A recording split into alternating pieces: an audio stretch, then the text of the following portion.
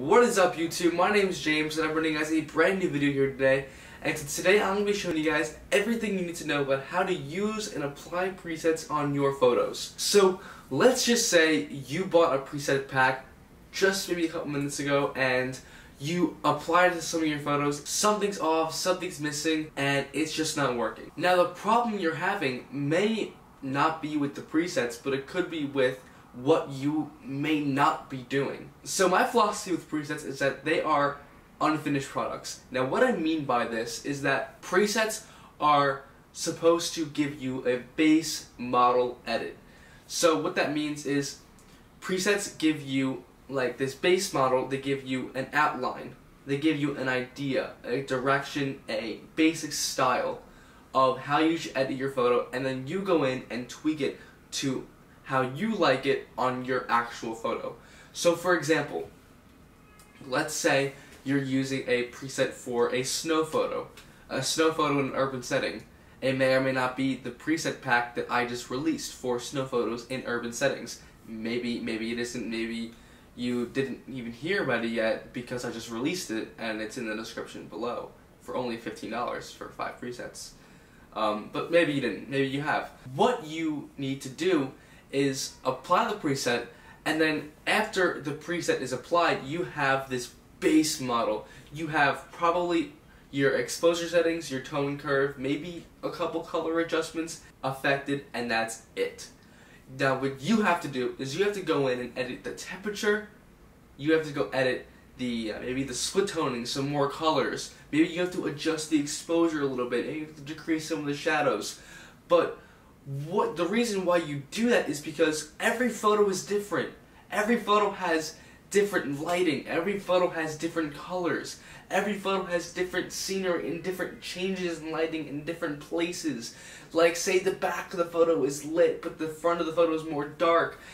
Maybe it's vice versa. Maybe the preset was made for a photo that was not like yours, but it could still be used for your photo. You just have to adjust it a little bit. That's what I mean when presets are base models. For my presets, I only include the exposure settings, the maybe the clarity, vibrance, and saturation if it's an integral part of the photo. I include the tone curve adjustments.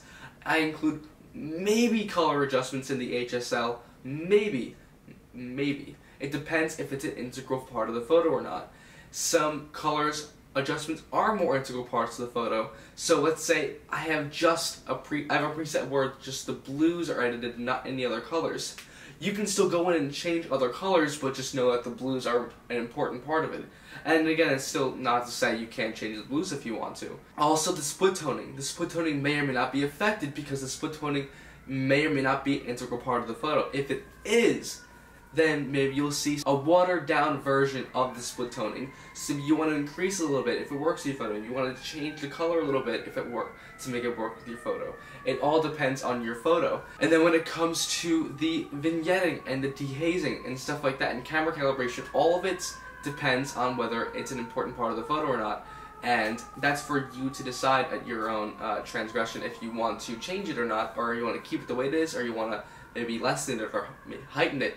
Whatever it is, it's up to you because presets are not finished products. They are base model edits, and you want to make sure you adjust your photos so that you get the most out of your presets. So what I'll be showing you in about a minute in Lightroom is how exactly you're going to be applying your presets, and then an example of an actual edit of me going into a photo, applying a preset that doesn't really work with it too much, and then making it look awesome with only minor adjustments. Nothing crazy, just minor adjustments in each of the areas of your photo. So let's get straight into this. Let's hop into Lightroom right now. Okay, so here we are in Lightroom, and let's really quickly go through these raw files and then look at the final versions of them with their correct preset applied. So firstly, here we have the Manhattan Bridge view in Dumbo. Iconic, as always, gotta have it in there. And as you can't even tell that it's snowing, but it is. And the preset will show the snow, essentially. It's gonna bring out the snow. So the next photo here is this taxi in Chinatown. The next is the Flatiron. The next is a guy with his bike taxi in Times Square, and lastly the one it's on the Manhattan Bridge overlooking the FDR Highway in Manhattan. And now these are the photos all edited with their correct preset applied. This is the one in Dumbo, this is the taxi, the Flatiron, the other taxi, I guess it's a bike taxi in Times Square, and then the FDR Highway. So each of these have their own presets. This is actually all the presets in my preset pack. These are all 5 presets. These are all the original photos that they were based off of. So now we're going to go back into the raw files and apply the actual presets to the corresponding photos, and I'm going to show you that even with the preset that I made for that specific photo, it's still not going to look exactly like this because, again, the presets are base model edits and aren't actually final edited images. So let's go to our develop module. Here's all 5 presets right here. 1, 2, 3, 4, 5. Dumbo goes with Dumbo right here. And as you can see, it looks awesome. The regular base model preset's awesome. It doesn't affect temperature. It doesn't affect any of the HSL except for some blues right here. And it has a little bit of split toning. Now the reason why this photo doesn't look like the one I just showed you, just by a little bit, some things are different, is because those parts that I edited aren't in the preset because sometimes those things just don't work with other photos. Those are specific things that you edit to a specific photo. Now one of those things were a brush that I used, and the other things were some vignetting and dehazing. I did a little bit more dehazing and a little bit more vignetting. So we're going to do that right now. We're going to add that little bit more vignetting right here, and just a little bit more of dehazing, and that's going to bring more detail right here in this bridge area. And now what I'm going to show you is the main thing I did, which is a brush. So all I did was take this brush right here and brushed on these 2 buildings up here. And what that's going to do is really make it look like it's snowing now. Ready? Shadows all the way up, just like that, around right there, and bam, now this photo pops. This photo really pops. Now you can see that it's snowing outside, and it's awesome. You can really see that snow on the building, and it looks really beautiful. So that's an example of some really minor tweaks that you might have to apply. Now I'm going to show you one with major tweaks. So most of the time, you're going to end up having to do major tweaks in a photo because the presets, again, they're base models, and some photos just aren't going to work with it, and you're going to have to mess with it a lot. But you're still getting that style and that look that the preset has, regardless of what the tweaks that you make. So we're going to go to this photo of the FDR. We're going to go to our develop module, and we're going to apply not the FDR preset, but we're going to apply the Times Square preset. We're actually going to reset that real quick and then apply the Times Square preset. So just like that. As you can see, it looks cool, but what is this mess up here? That's not good. We do not want that. And also these dark corners right here, way too much vignetting.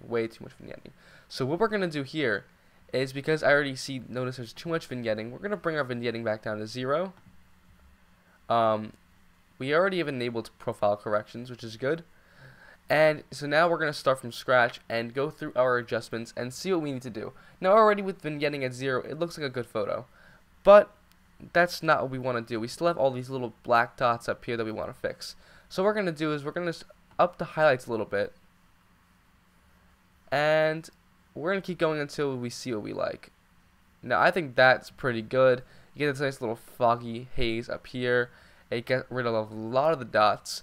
Now what we can also do is up the whites. The whites is going to be really crazy. Ready for this?